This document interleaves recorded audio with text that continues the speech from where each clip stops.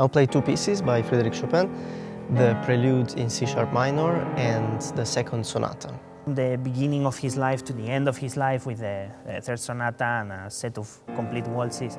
So it is a little bit a small path, let's call it during his life. I'm gonna play many pieces by Chopin, Bartók, and French composer Alexander.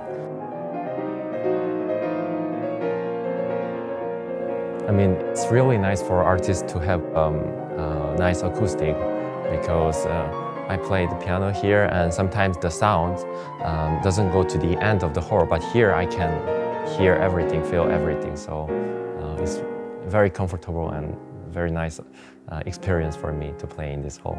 This is so new and has been so wonderfully designed, really, that I don't know about other setups of music, but for the piano, it's absolutely amazing, really.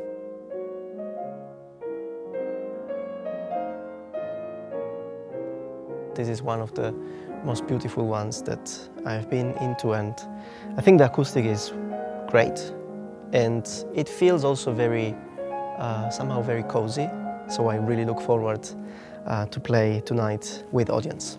That's really wonderful for a pianist that has literally the entire range of dynamics to work with.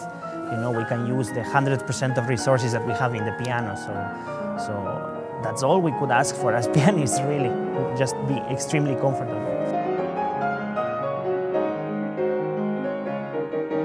I would say that coming to a concert is a moment where one can feel again part of something that is bigger.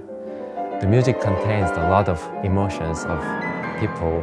We as a musician, we should express those 100 types of emotions, 100 types of moods.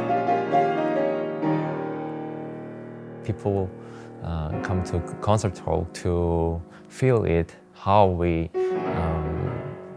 express our emotions, how we express the composer's idea through music, through our playing. To experience something that requires a certain level, let's say, of, you know, participation, concentration, emotional involvement, I would say it's generally a very enriching experience.